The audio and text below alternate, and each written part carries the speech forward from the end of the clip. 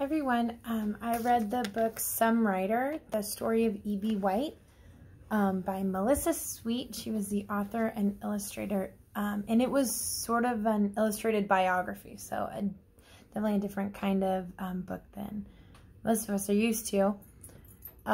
It was an American Library Association notable children's book, and Orbis Pictus Award 2017. The book itself came out in 2016.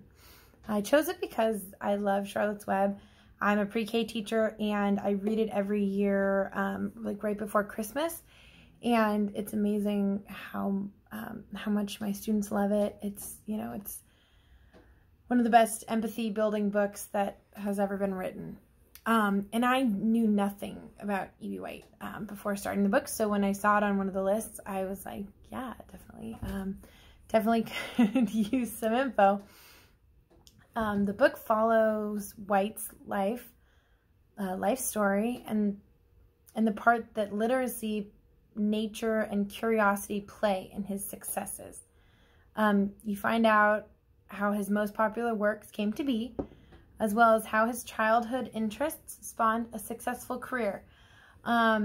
It's a really interesting book, a really interesting look at kind of the way writers' interests and lives are intertwined, and they use so much of their childhood and the things they hold near and dear and put into their writing, especially when they're writing for children, because the memories they have as children are, held so close.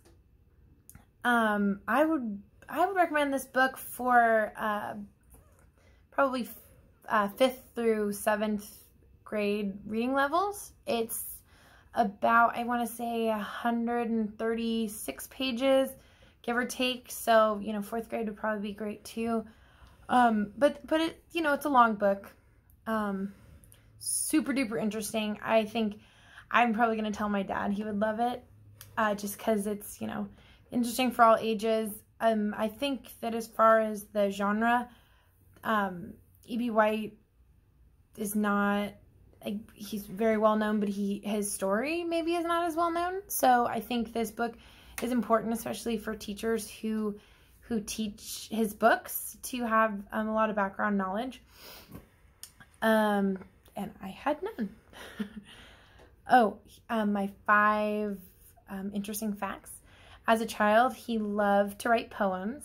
So the book is an illustrated biography, but it also is kind of collage style. So there are a lot of his poems were in there, which I thought was really cool.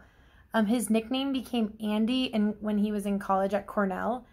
At one point, his name in the book was Andy, and I was confused. I was like, is this a different person? But then I had to go back. He worked as a reporter for the Seattle Times. I live in Seattle, and I subscribe to the Seattle Times, so I thought that was an interesting fact.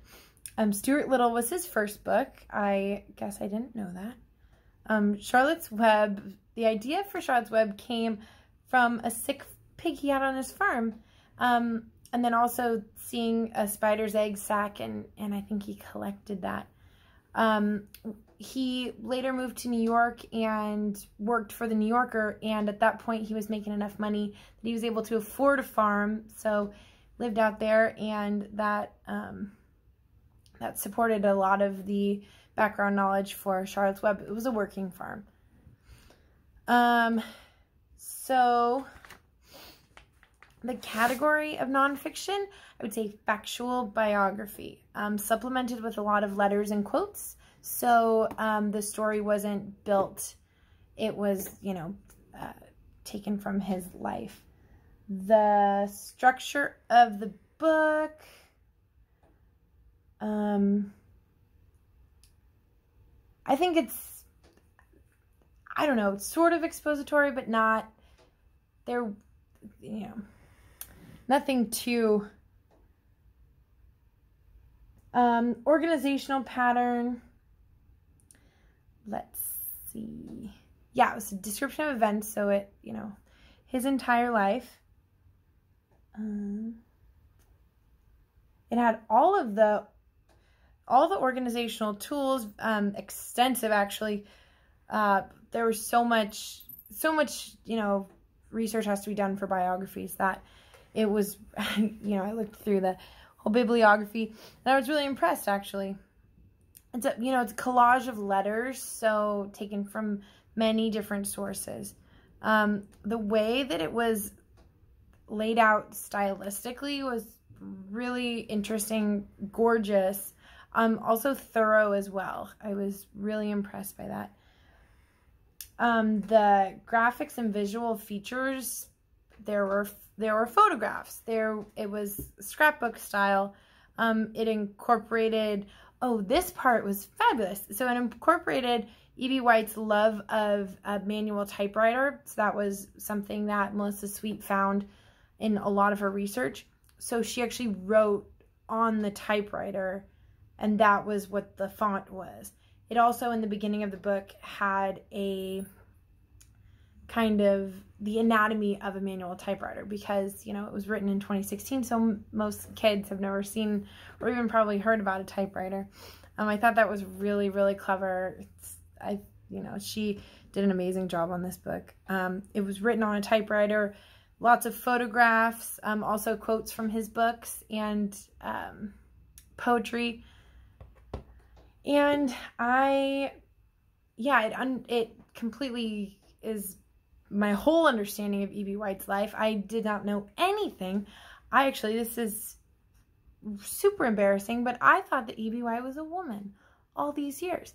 My dad and I read Charlotte's Web when I was probably 5 or 6. So that's embarrassing, especially as a teacher. So I'm so glad I read this book. Now I feel like an expert. I know everything there is to know about E.B. White. Not really. I highly recommend this book to anyone who loves children's literature, like most of us. A Charlotte's Web fan, a Stuart Little fan, any of his other books, or anyone who just, you know, wants to know more about that, you know, era and time. The layout was gorgeous. It was easy reading, but it was also very interesting. I think it is some book.